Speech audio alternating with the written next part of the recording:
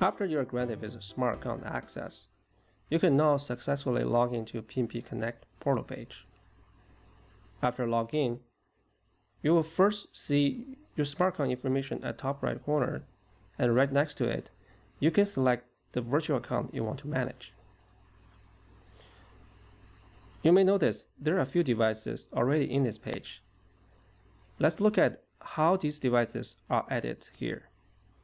Option A, automation with the Cisco Commerce Workspace integrations. Cisco Commerce Workspace is where you can order all Cisco devices. Let's use SR4221 as an example. Click Edit option. In the next page, enter software section. You will see a new $0 license called Network-PnP-license.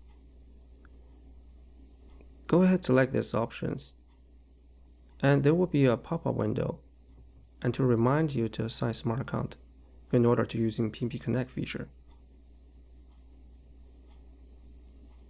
Now back into summary page, it's time to assign the Smart Account.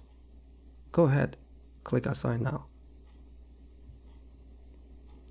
In a pop-up window, we can use PnP Test Account as a Smart Account.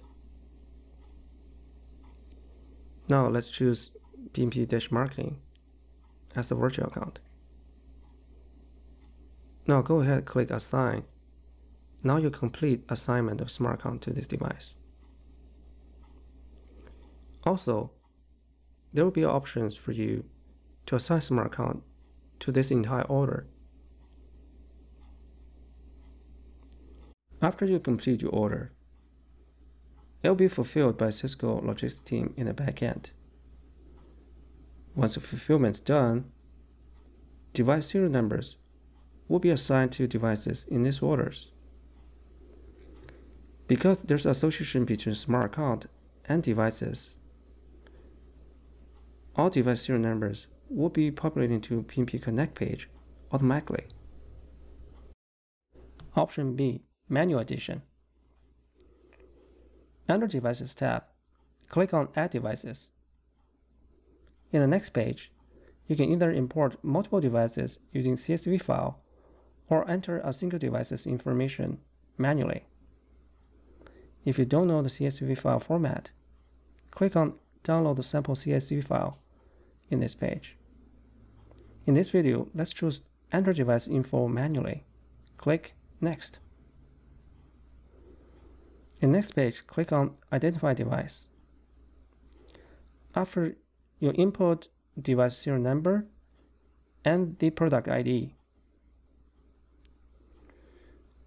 we can skip controller profile for now and a brief description of this device. Click on Save. Then click Next. In the next page, you can review the information you just put in. After confirmation, click Submit. In the result page, you can see this device has been added successfully.